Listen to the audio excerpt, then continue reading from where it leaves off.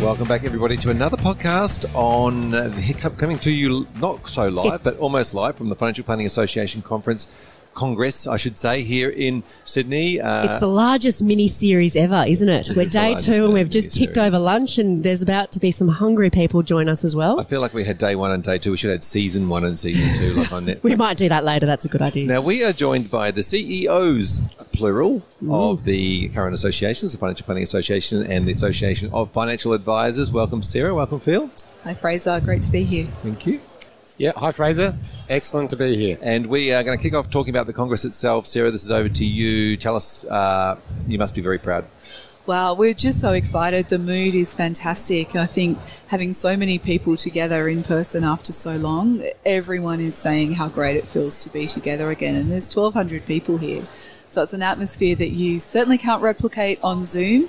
The content has been really well received. I think people are just enjoying that ability to get back out there, get back out, network with colleagues and see the latest thinking from around the world as well as in Australia. So the mood's fantastic. I'm just so happy at how it's going.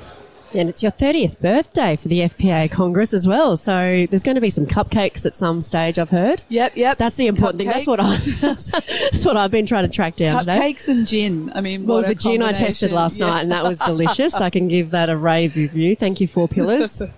That was fantastic.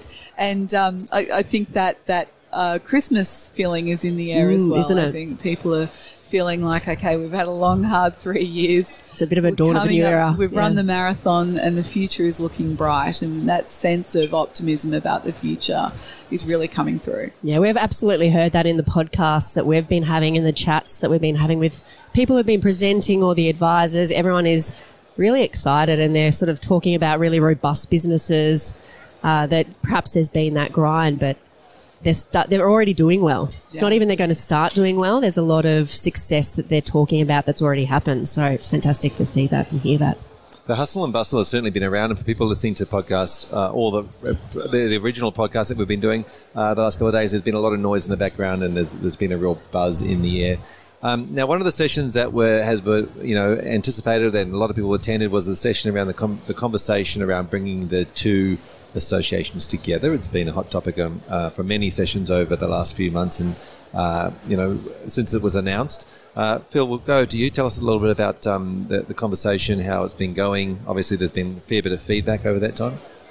Yeah, so the first announcement was the 1st of September. That's when we went to the market with the explanation that we're exploring the prospect of a merger, and there's been a lot of consultation since then. We've had individual webinars, we've had a joint webinar where Sarah and myself were involved. We had the FPA board come to the AFA conference a couple of months ago, and this time around we've got the AFA board come to the FPA Congress.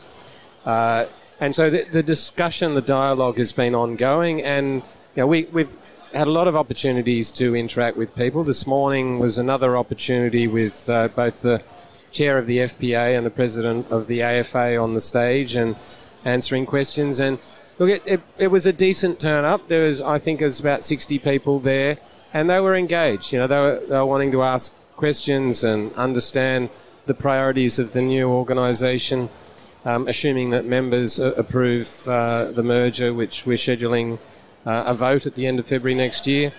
And there was positivity about it and a commitment to do it, I think. So there's a lot of work to be done. We still need to get this to a stage where we've got the documentation that's required to consult with members and then ultimately put it to a vote. But we're hearing positive feedback. Yep. And Sarah, what have been some of the main themes you're hearing within that feedback? Yeah, so a lot of the questions from our members have been around the new constitution and the new name. And that's really important because it is partly symbolic of the two organisations coming together, but it's also acknowledging that it will be a new association. So that the importance of what the name of the association is keeps coming up, and it keeps being one of the first couple of questions that we get, and that's going to be an important part of the member consultation. Because this is the association of its members, and it's really important that members feel that the name, the constitution, the way that we present ourselves to the world and the objects and the goals that we have are theirs because we exist for our members. So that consultation that Phil was referring to will include an ability for members to let us know what's important to them about the name. And if they've got a name, I've had heaps of suggestions. What's your least favourite name? No, don't say There's a lot, and we are keeping a name bank, if you like. Wasn't there a risk that didn't they do that with one of the boats that they launched in the UK when it was Boaty McBoat? We're not calling it Boaty McBoat. Okay, it's not association. I think it was a ferry. I think it was Ferry McFerry. Oh, was it? Oh, okay. Yeah, no. I think the importance is recognised, and we're engaging some experts to help us through this process, so they know what they're doing. We're not going to come up with Ferry McFerryface. We are going to come up with something that is meaningful. Member consultation means serious conversation, not just a vote for a silly name. So in member consultation that's been done to date and the sentiment that you've heard, what are those really important things that this new association needs to reflect for its members? Like, what are the things you can go, look, that's really important. There's a lot to be clarified yet, but what are the things you know you've got to do? Well, I'll chat to the ones that are raised with me, and then maybe Phil, you can talk to the ones that AFA members are speaking on. So for FPA members, the CFP designation is incredibly important. Many of them have put a lot of time and effort and money into gaining that designation, and they want to ensure that it continues to be supported, it continues to lead, and that will be the case. And it's important for us to demonstrate that. And the commitment to professionalism, the commitment to high standards is incredibly important to our members as well. And they need to see that that is going to continue in the new association. The other kind of linking one, I guess, is that we both get questions about fees and will the cost of membership change? And the work that we're doing at the moment is in our view, and from what we've seen, that there won't be a membership category that pays more in the new association. That's pretty important to people in these days of high inflation as well. Yeah, to add to that, I think everyone's on the same page about advocacy being a priority going forward, and I don't think we've got substantial differences there. You've seen that this week with us having consistent views about life insurance commissions. I think the feedback from our members is probably in the field of making sure the community is maintained and that sense of belonging to an organisation. And that's not something that, in my view, is an obstacle. It's just about framing how we move forward to make sure that we hold on to the best things of each association as we move forward. Professional designations is equally important for some of our members. It's recognised that the FCHFP and the Chartered Life Practitioner won't be ongoing in terms of open programs, but we're holding on to those professional designations, and we will continue to recognise and promote them so that the value is preserved in them. I think another thing that's come back from our members is about representation and having that sense that there is someone involved at the senior level of the association that is representing them and advocating for the views and the issues that are local in a broader context. So that's important. I think more generally, people are just wanting to get on with this and make it happen, and it's a process that you need to work through. There's lawyers involved and there's documentation, but I think ultimately it comes to a vote, and then we make it happen if our members approve it. Tell us about that voting process, because it's quite important that I think people know about it. Yeah, so the plan at the moment is that we'll have 2 EGMs, extraordinary general meetings, one for the FPA, one for the AFA. Both of our organisations, I think we have the mechanism for members to vote via proxy. So if we have the meeting at the end of February next year, then we've got to get the documentation out to members at least 21 days before that. We'll be doing this in a hybrid sense, so there'll be the ability for people to come face-to-face, but there'll also be the ability for people to participate remotely. And then in terms of proxy votes, once the papers go out, we'll both be doing this in terms of platforms where it's possible to make your vote, and you can make that vote at any stage in advance of the meeting. You just have to nominate who you want to be your proxy, and you've got the chance to make the votes recorded. Yep. And talk to me about the level, Sarah, of you need 75%. Yes, that's right. So it's just a Corps Act thing. Of the members who vote, 75% need to vote in favour. But I think we both feel very strongly that we'd want to see a really high proportion of our membership voting as well. So we're really keen for people to vote. I think there's a bit of a sense among some members that it's a kind of, oh, well, just get on with it, of course. Yeah, that'll go ahead. But we do need members to indicate their approval. I think we're both keen for there to be a mandate. And that means a really high proportion of our members voting as well. And that's what we're hoping for. We really want members to ensure that they do make sure their voice is heard and that their vote's recorded. So don't sit on the sidelines. Absolutely Get in. not. Yeah, Yes. Don't be quiet on this matter. That's the call to action, isn't it? If you don't vote because you make the assumption, then you could end up affecting the outcome. Yeah, absolutely. And it's an important point, because the more people vote, the more reflective it is of the views of the broader membership base. If it's a small number of people that vote, then it could be influenced by smaller groups, and we want it to be representative of the full membership base. Yeah, fantastic. And what's the process after that? For if it all comes together, what sort of a timeline are we looking at? So the transition, there's a number of things that need to happen after the vote. So we don't just wake up the next morning and we're the new association. So there's a governance transition when the board's coming together, and the way that they do that, the constitution is adopted, and then of course all the rules and regs and so on that are associated with that constitution need to be updated and published. Also importantly, membership has got to be resolved, and the new association will be offering membership clearly to the members of both associations. And because at the moment the AFA has a monthly rolling membership, but the FPA has an annual membership, so we need to get that aligned for members of both associations on that financial year basis. So that'll be a really early focus. It's making sure that everyone understands, okay, I was member type A in the previous association, now I'm member type B. Got to log into the portal and upgrade it and hit the button to say, yes, this is my member type. So there'll be a lot of communication and information coming out around that membership transition as well. And then once that process is complete, then we complete the merger with the AFA, finishing off the last few issues with some of those legal structures, corporation pieces and so on. And then we consider the transition to be complete.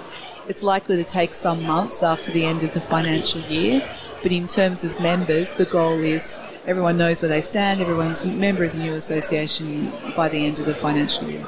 Yeah, it's a really good point you raise. There is a lot of work to do in that background with the different structures, and a lot of people probably don't realise how much structure is behind the scenes. For example, whether it's the charitable foundation pieces or the other organisations that look at managing the money behind the scenes. So yeah, there is a lot to do.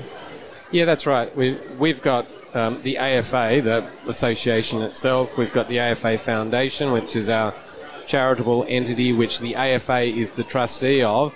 And then we have the AFA Investment Fund, which is our reserves, our rainy day fund, which has its own corporate trustee with its own board. So there's all of those things that have to take place, but ultimately we want to ensure that all of these entities are included in this. The documentation that comes out from early to mid-December will go through this process in more detail. There'll be an information memorandum, and it'll talk to when the legal completion date is and the other steps that need to take place. Yeah, so some fairly serious voting to be had as we go through that process, and I wish you all the best through that process. I know that there'll be a lot of work done to get that through. Sarah, I want to finish by saying thank you so much for having us along to the Congress. It's been, like we said, the buzz in the background is amazing, and you must be so proud of what's happened here. Thanks so much, Fraser. I think this is a fantastic idea to do the podcast. I've really enjoyed the couple I've done, and I think it's a fabulous way to get the message out to people who weren't able to make it this year. Really hoping they can join us next year, and thank you for all your support. It's been great. Danni and I haven't been able to get to a lot of the sessions because we've been here, but we got the short version of most of the sessions. questions. And we've been able to spread the ideas. We got the highlights far and reel, wide. so we've had a great time. Fantastic. Thank you. Thanks for having us. Thank you. Thank you for joining us. Welcome back to our series brought to you from the Financial Planning Association Conference in Sydney. I'm joined with Conrad Travers. Thank you for joining me, Conrad. Great to be here. Now, you are from a business called Tangelo Consulting. Yeah, Tangelo Advice Consulting, that's correct, yep. Yeah, tell us a little bit about the business. So we set up about 3 or 4 years ago. We've got a team of about 5 people who've all come out of the corporate advice world, and we're compliance consultants. So we support licensees B2B around identifying their gaps. So that could be people, policy, process and governance, and then kind of rolling our sleeves up and closing those gaps. So it's really a practical compliance service to support licensees with what they need. Yeah, fantastic. And and licensees are the people that you're working with directly? Yeah, licensees and wealth businesses, because there's a few wealth businesses trying to get into advice, so we're supporting both. Yep, fantastic. And if people wanted to find somebody, how would they reach out to you? Yeah, so tangeloconsulting.com.au. We're also available on LinkedIn, and happy to take a phone call anytime. Yeah, fantastic. Now, you ran a session, Yes. or your team ran a session. Tell us a little bit about the session that you've just come off stage from. Yeah, so we ran a session called Controlling the Controllables and looking at some practical tips around compliance. So we looked at it through a few different lenses. The first one, which is kind of interesting, is that in the last few years we've found every single licensee that we know, even though we're focused on compliance, has people issues. So one of the things we say before we even start with anything is, have you got the right people? Have they got role mandates in place? Do you do training? Do they understand why they're doing that? So we kind of covered that off first, and there was a lot of questions about that, and some of the attendees were talking about different things that had worked for them.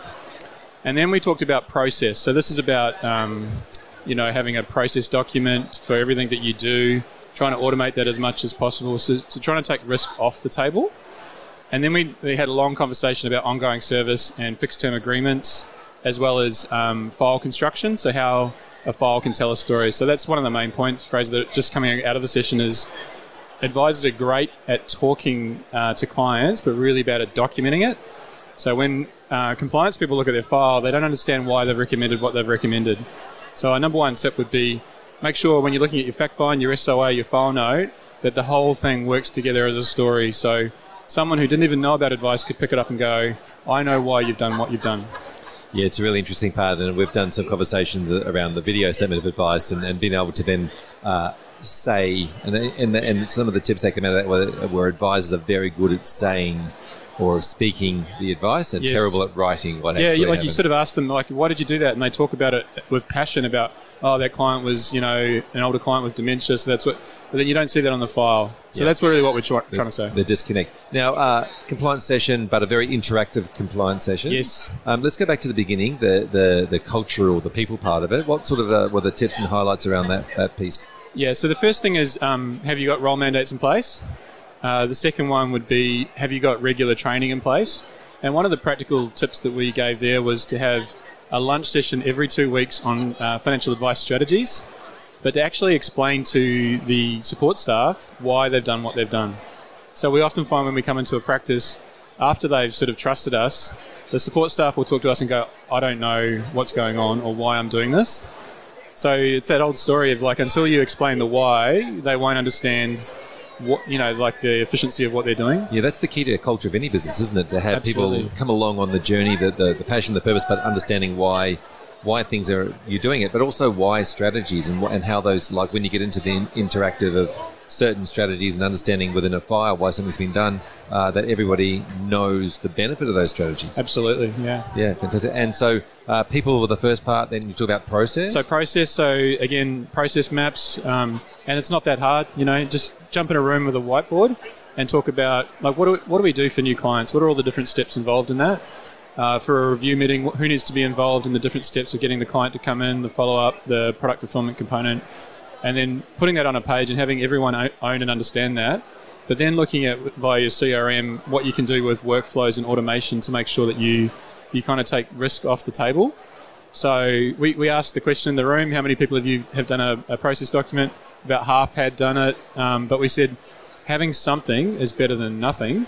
So let's start on that journey so that you're actually also de-risking your practice. So if anyone gets hit by a bus, you're in a much better position. Now, I want to ask you about where this lives, because it's great to do it on a whiteboard, and then or get the post-it notes out and put little lines and have a bit of fun with it. But then when you do put that into a document, and how do you then keep that so that you can recall it and everyone can see it? What do you suggest in that space? Yeah, we've got clients who use Lucid Chart, which is sort of a way to take from the whiteboard into an electronic version.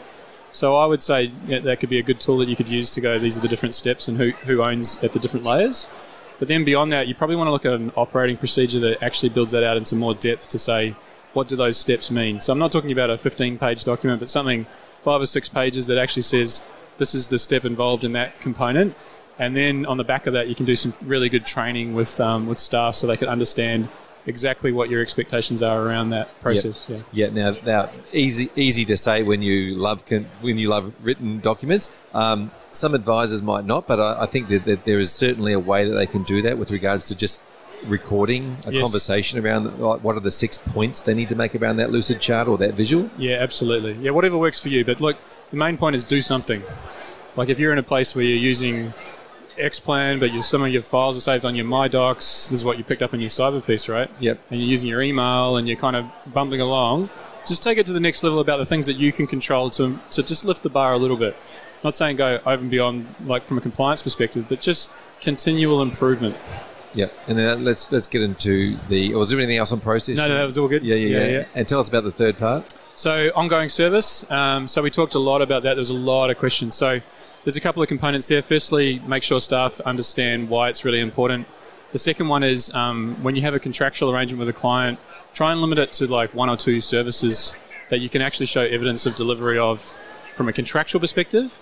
If you have a whole lot of services that you deliver beyond that, put it in your marketing information, but don't sign up for that. And then make sure that your CRM proves delivery of those services within that 12-month period. It's interesting, isn't it? Because it got really vague, didn't it? It was let's just make it one thing and make it vague. Yeah, exactly. And have you seen that come back to bite practices? Well, and this is the thing that what ASIC is saying is that the review is the main service. So don't feel like you're not adding that much value if you've only got 2 services in that contract, because the client is going to see the advisor as the main point of contact and the value of that relationship. What it says in the contract isn't that important, but from a remediation perspective, it's really important. And it's really important that when they have those interactions with clients and the review, that's really well documented on their CRM. And a really practical tip is a lot of them have access to your advisor as one of the services. And what we would say is don't just rely on your 1-800 number. Actually have a contact in the CRM to say, I called this client and that provided, ticked off that requirement, if that makes sense. Yeah, okay. So good point. Access to advisor, I think would see that a lot. What are the things in there that you think that we should be very careful of? Yeah, well, the other thing is around fee disclosure statements. I know this is probably getting a bit technical here, but we found there's a report called RG636 where they went through the mid-tiers. They found 75% non-compliance. So this is a document that everyone's getting wrong, and the main reason is, one, GST and the way that the platforms treat that versus how we think of GST.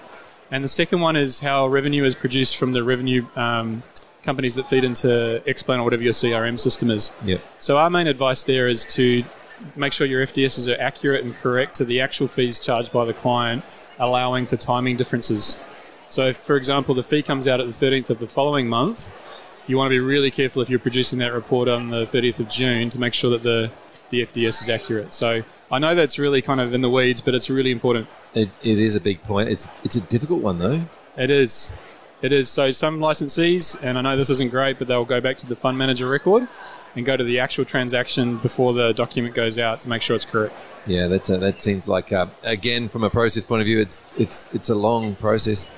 Very difficult. And tell us a little bit about the engagement in the session that you had, because I know a lot of people got involved and wanted to share things. Yeah, look, we need to think of a better name than compliance, because as soon as you say compliance, advisors look at their shoes.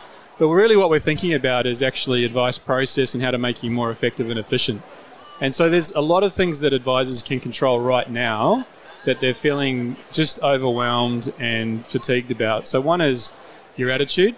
So if you get an audit and you don't like the outcome, there's a lot of angst around that. So just thinking about flipping that from a growth mindset perspective and going, what could we learn from this? How can we improve our systems and processes? That's what the best practices are doing. The lowest performing practices are the ones that are getting just lost in the mud of I hate compliance, I hate Hain, I hate the regulators. And they're not wrong, but they're also, it's not going to help them deliver a great service for their clients, if that makes sense. Yeah, there's certainly a logical process with an audit, and then there's an emotional piece, isn't there? Correct. Nobody Exactly. likes to get bad marks, or nobody likes to get told that they're not doing what they should be doing. There's kind of like a fear that comes across people. Yeah, exactly. But we need to break down the us and them component of that and actually just talk about, okay, on the back of the QAR, we've got a really good opportunity here to reduce the paperwork and focus on the so what. So it's quite interesting that AFCA say that when they review SOAs, they can't actually find the advice. Isn't that fascinating? So I think on the back of the QAR and Michelle Levy saying, over to you, you determine how you want to document your advice. That is an unbelievable opportunity for us to go, this is how we want to document that, whether it's a video SOA, whether it's a 6-page summary, to say, basically, what are you recommending, why are you recommending it, and what are the next steps? That's what we need to really cover off. And all the other information, analysis that you've done can sit on file, but that's a bit of a game changer if people get their head around that. I think all of those things are still valuable to the conversation. Absolutely. The clients want to actually know that information and to be able to say that or put that in a. I like to think of the idea that one day we'll actually have financial plans, not statements of advice. Absolutely. That's my mission, to try and get that, and my other mission is to try and change good advice to professional advice. Those are my tips. Hey, Conrad, thanks so much for coming in and chatting with us today. It sounds like your session was amazing. No problem. The feedback was really good. So Great to see you, Fraser. Appreciate it. Take care, mate. Good afternoon, everyone. We are back on air, still here. I feel like we're on the home stretch. We are on the home stretch, and we're trying to find some sort of drink to keep us going. No, these conversations are actually really exciting, so that's the energy that we need. Welcome back, everyone. Hello, Fraser. Hello. Thanks for sticking with me. Oh, I'm here. What episode is this in the longest mini series ever? No, I don't know, 30. Well, everyone, you'll be excited to know that we have Ben Donald. Hello, joining everybody. us. Yes, and I don't have a drink with me, I'm sorry. Yeah, you were supposed to bring a drink, Ben. It was the bribe that I got to be here. Yeah. Thanks for joining us, Ben. Now, you have been doing some really important work on behalf of the FPA to address the talent gap that everyone is aware of who is in advice. Before we get to what you've been speaking today at the FPA Congress on, can you tell everyone a little bit about yourself? Because you're a bit of a big cheese. That's a technical term. Maybe for a mouse or two, maybe. How good a question is that? Yeah, well, you're a big cheese. It's quite intimidating. All right, so everybody, my name's Harvey Specter, and I'm the best. No, Ben Big Cheese Donald. Yeah, okay. Well, we'll just stick with Ben for now. Thank you, everybody. So I work at a company called Austbrokers Life. We're a specialist life insurance group. In fact, just last week we cracked a big number. It's kind of horrible but kind of great at the same time. We got $7 million worth of claims paid in 1 week. Wow. So we have advisors all over the country. Last financial year, I think we did 37 million in claims. And we partner with a lot of financial planners who don't want to do risk. And it's a two-way street, obviously, for looking after the client.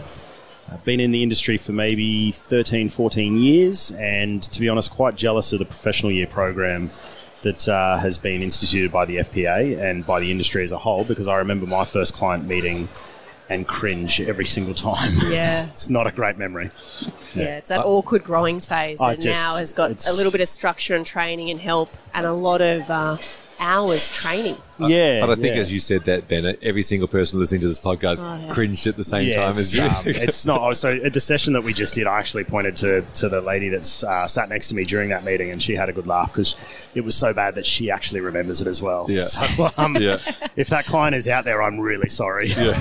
Isn't that a fantastic note? But I think that's really important to point out because I think as an advisor in a relationship, you're always hyper aware of being the expert. But that's very unnatural. There's a learning period and we have to be a bit more comfortable, I think, of making mistakes and saying silly things and asking the question in good intentions, because that's all part of growing and learning and developing. And I think sometimes we're also afraid of saying, I just don't understand that term, I should, or I don't know that, or can I ask this question? And so this professional year program and year that an advisor would spend doing that is such an amazing opportunity to just that permission to be the person who's learning and growing and developing. To make mistakes, to ask questions, to, as you say, to say that, hey, I don't know what I'm doing here. Can you please help me? And I think reflecting on my own experiences coming into the industry, I really, really, really would have appreciated that because I went from being the assistant or the client service manager, filling out the paperwork and all that sort of thing, and sitting in on those meetings, but not really partaking in those meetings. I was introduced, so, this is Ben who'll be assisting us, but that was the limitation of my engagement. And then, fast forward a year, it was righto, Ben, there's the door, go walk through it, the client's in there. And it really was sink or swim. And I think I was resuscitated for about 4 times in the first 6 months, but it's worked out in the end. And so now you're going to go through the professional year, sounds like it? Yeah.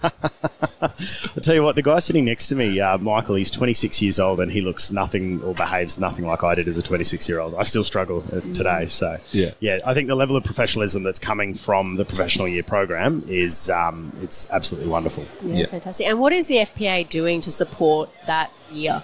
So the FPA is hosting quite a few events. So on the PR or the marketing front, they're engaging with universities. I think that might be extended into high schools very shortly, looking to grow the perception and the awareness of our industry, because obviously historically we haven't had the greatest reputation, and that's all sort of turning around. We haven't now, been very loud about it. That's the thing. Well, the other people have been loud about us not being the greatest, where my view and everything that I'm trying to push with my current sort of output into the market is that I think everybody listening who's a financial advisor, you just sort of need to look in the mirror, lift your chin a few inches and realise that we are absolute rock stars.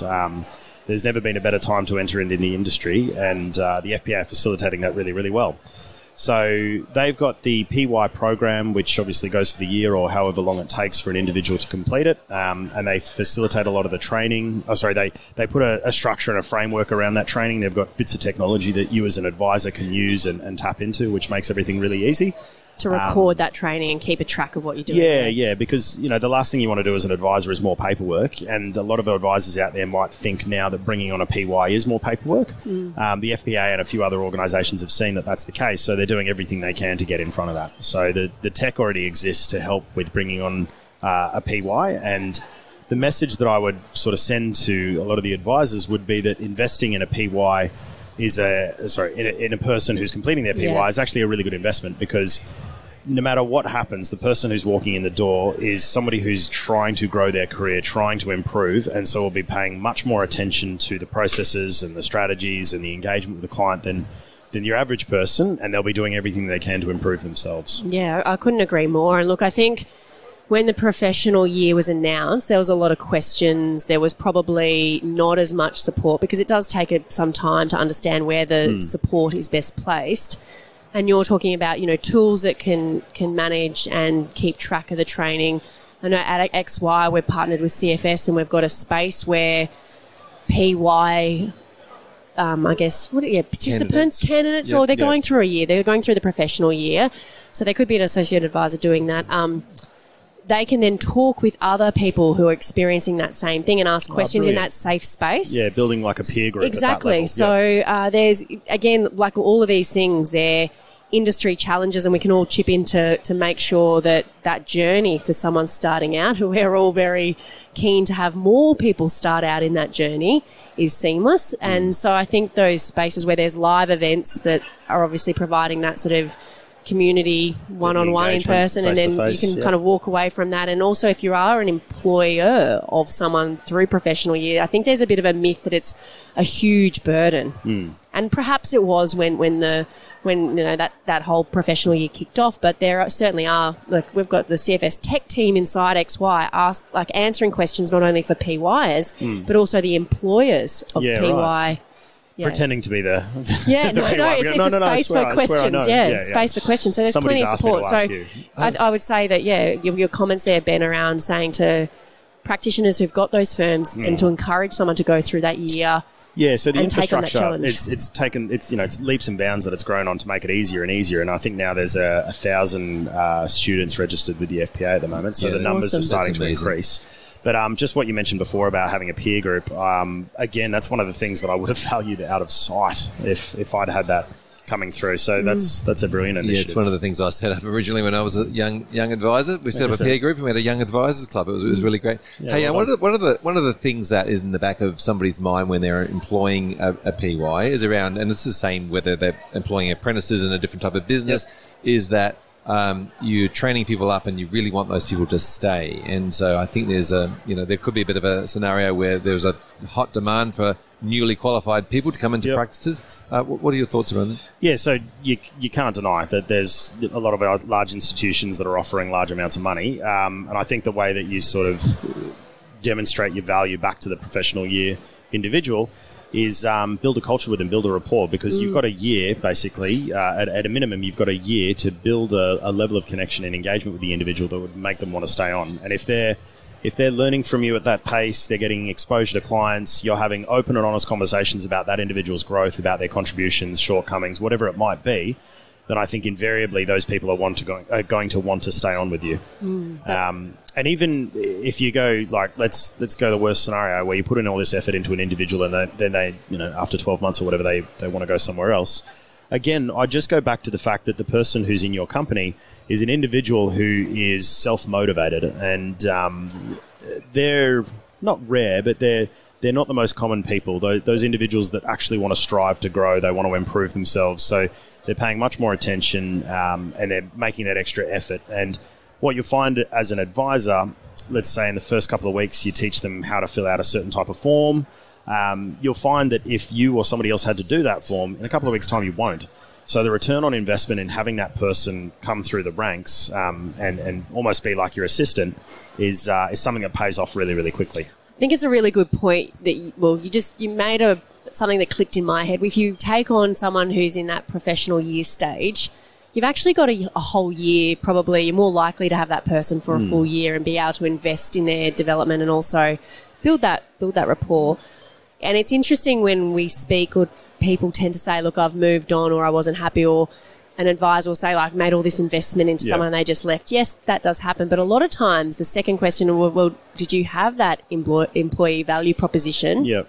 And then the answer is no. Yeah. And the open and honest, transparent conversations are so important because they are ambitious and they kind of need a reason to stay. And if you're not having those conversations and there's no expectations, or you're promising things, I think the biggest piece of feedback when we were talking to professional year people was that I was promised this stuff that didn't actually eventuate, but there was no conversation around. Maybe it made sense that it didn't eventuate, but it just wasn't spoken about. So all the promises, then I started, nothing came to fruition, and I was kind of just left thinking, well, why would I trust this employer relationship, which is, I don't want to invest into it because I was told things that didn't eventuate. So I think that conversation is really important, and not overinflating what you can offer someone.